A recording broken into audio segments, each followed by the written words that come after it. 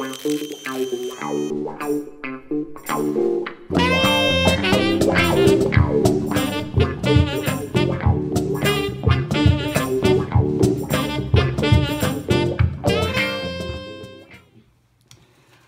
there, welcome. Today we're going to talk about the Western Electric 500 telephone. Now, it's somewhat popular to have a rotary phone in the house nowadays.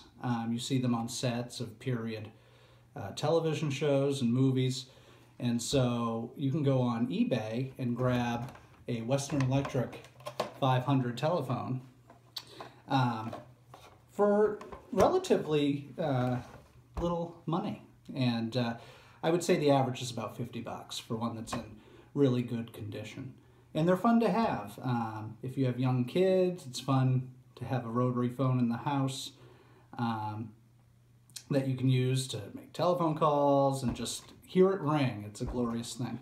But when you buy a telephone used off of eBay, inevitably, it's going to have an old telephone number that's not yours or has anything to do with you.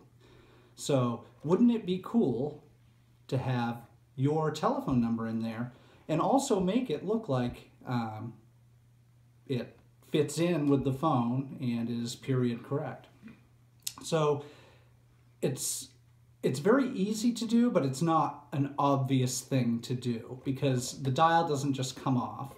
You can't open up the phone and take the dial off in any particular way, but it is very easy to do. Now, the Western Electric 500 came out in 1950, and it was only black. It replaced the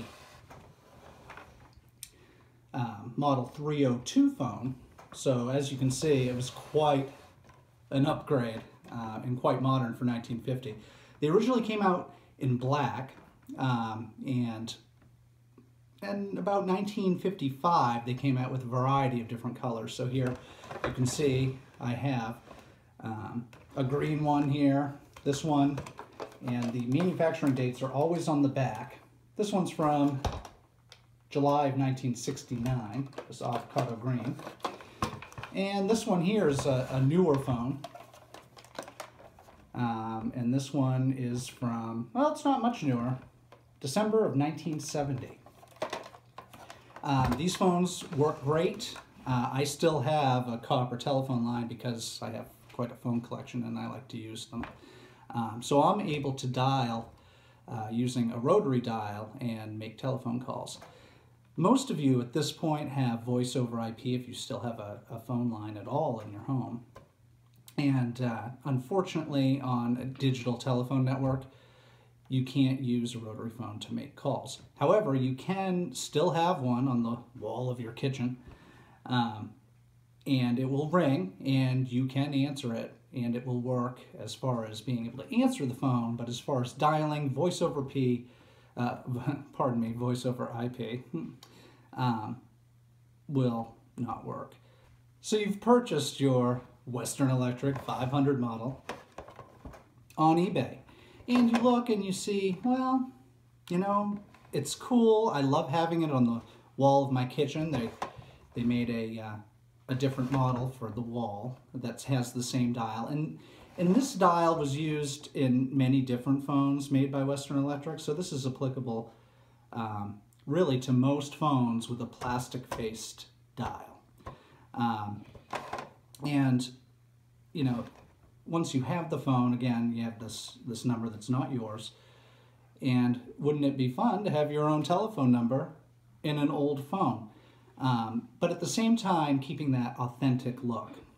So the easiest way to do that is just to get out a layout program.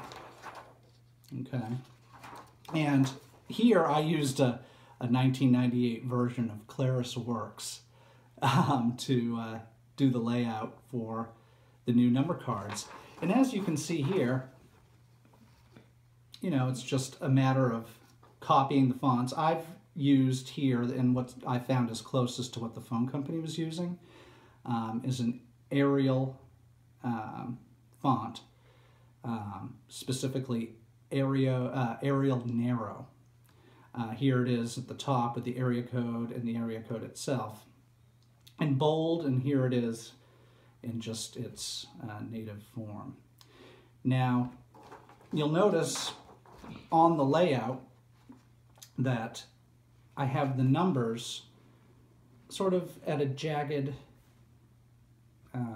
layout here. So in other words, it's not straight across. The reason for that is the telephones were, again, owned by the phone company, so they were professionally installed by people at the telephone company. They would come to your home, bring the phone that you had chosen. You could choose the color that you want and the type of phone. Not everyone had a 500. There were Princess models.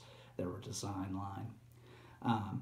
But they would show up with the phone that you had picked out at one of their hundreds, if not thousands, of Bell System phone centers that were mostly in malls. You'd go into the phone center, you'd pick out the phone you wanted, and then a couple weeks later, the installation technician from your local Bell telephone company would show up and install the phone. So when they came, they had a completely blank number card, and they would fill it out when they came to your home using a stamp, similar to if you remember when you used to check out library books and they would turn the dial on a rubber stamp to the correct date. It was a similar type of system that the phone company used to print your number on the phone card. So obviously they wouldn't be in a straight line. They would be jagged, up and down like this. Imperfect, if you will. So the goal, of course, is to get your telephone number in this dial. And how do you get this thing off? It doesn't pull off. And again, taking the phone apart, it's still together with this behind it.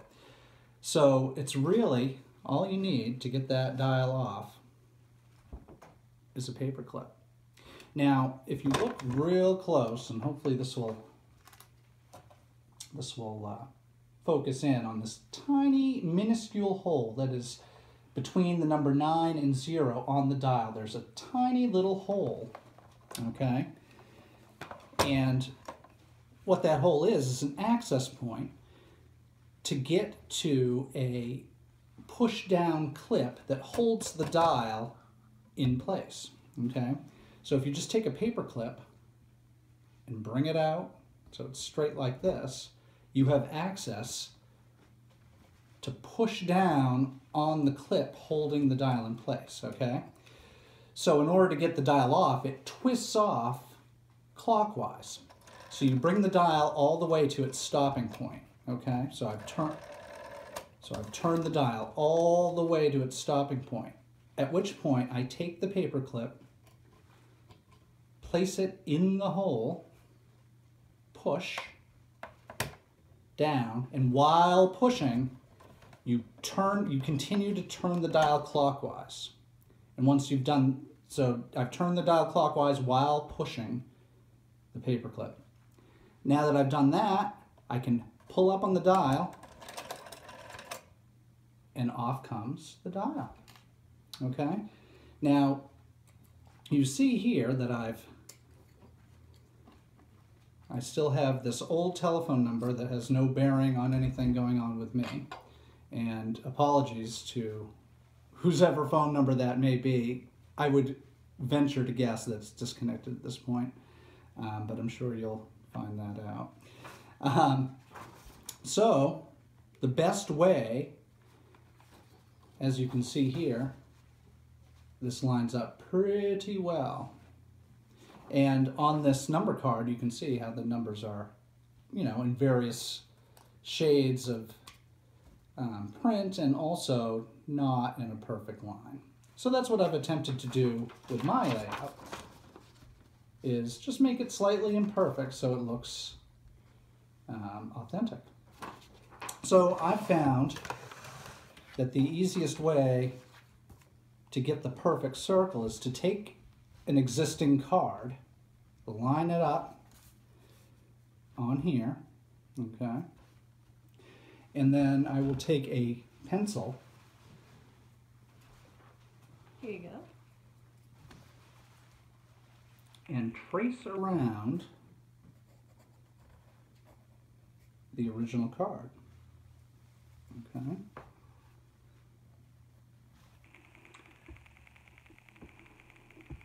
So now I have a circle around it. And then I will take a pair of scissors and cut out that circle.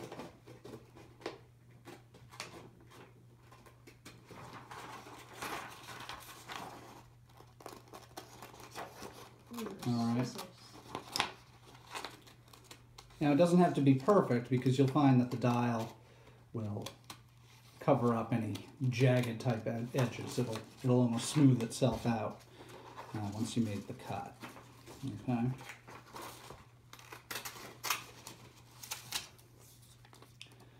So cut all the way around.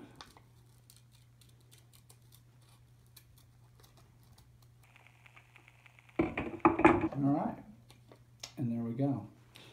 So now we have a brand new telephone number, and you're going to want to put it back on the dial. Putting the dial back on the phone is super simple. And you have your new number in there that you've laid out on the layout program of your choice. Again, I use ClarisWorks, which is a very old program, but it works for me. So now you have your new telephone number, or your telephone number, in the dial. So you're going to place the dial back on the telephone, okay, so that the zero, where the 0 number would generally be, the hole for the 0 number is over the 9, okay? And once it's over the 9, remember when you took it off, you went counterclockwise, you simply click it back up,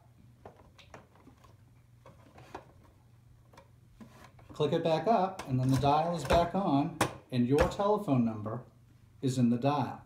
So now not only do you have a cool telephone that people will notice when they come to your home, and that's fun to use for your whole family, you also have one that has your telephone number in it, and that looks authentic with your number in it. So I hope you enjoy your Bell System telephones. There are many different models. I have quite a few. I enjoy them all. I have them in all different colors. It's a fun thing to collect, an unusual thing to collect, admittedly, but definitely fun. It's fun to change out the phones. So I highly recommend them. There's nothing clearer than a phone call over a Western Electric piece of equipment. They work just like the day they were new. Loud, clear, and it's appreciated by people on the other end that may have a staticky cell phone. They're like, wow, your phone call is very clear, or your voice is very clear. Well, that's because generally when I'm making a telephone call, it's on a Western Electric telephone. So that's it for this video. That's changing your number out on the dial. I thank you for watching, and stay tuned for more on the channel. And if you like the video, give it a like. If you like the different videos on our channel, try subscribing, and we appreciate you watching. Thank